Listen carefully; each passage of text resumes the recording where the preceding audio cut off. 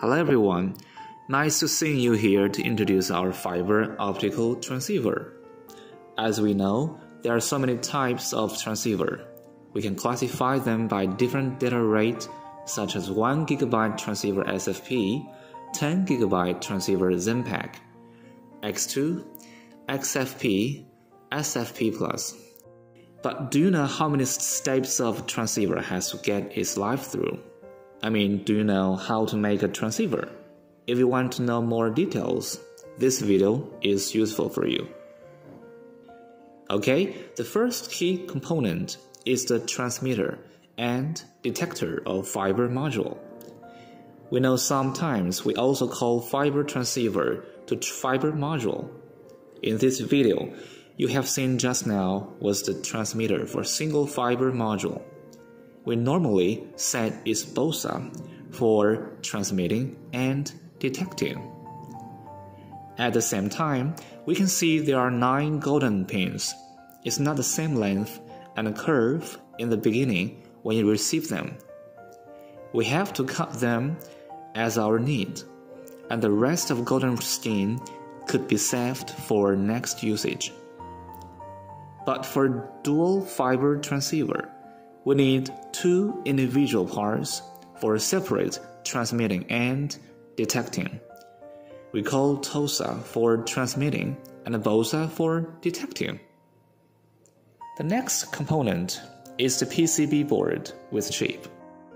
We can see this golden part, which is explored in air, is the chip to be compatible with different switch equipment. Then we can see the screw nut, housing cage, pull ring, and some fixing parts.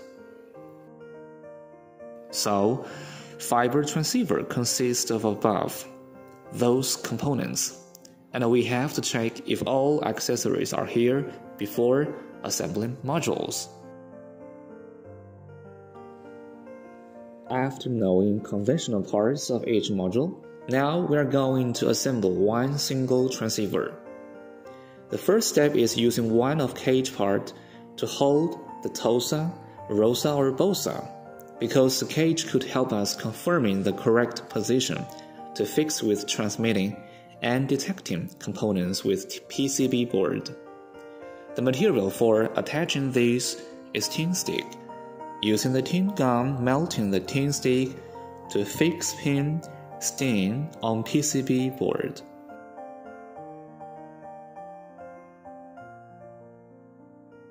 Then, the next step is for assembling transceiver, like fixing other accessories and pull ring, finally housing it. When we get a complete assembled transceiver, it is still not working until putting EEPROM information into chip. This step we call it coding. As you can see from this video, we need a coding board, a computer, attaching coding board, and computer with USB cable. Then open the software file after inserting transceiver into the coding board to put bin file for fiber module. Wait seconds for writing until seeing the tips when to write data. It means this transceiver has coded with EEPROM information. If you would like to read it, click button read or just plug off, it is okay. The next step of coding is labeling transceiver. It is the last second step. The labeling machine will print sticker as our request.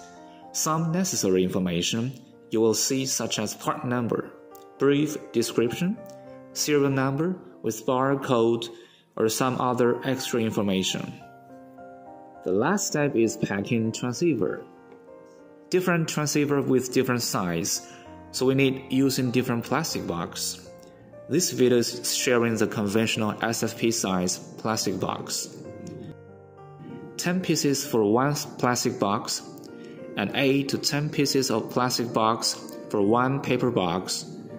8 pieces is better than 10 pieces.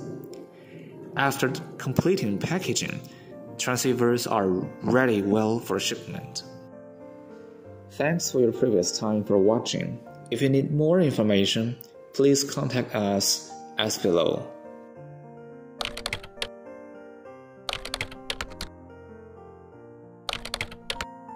All above methods will do.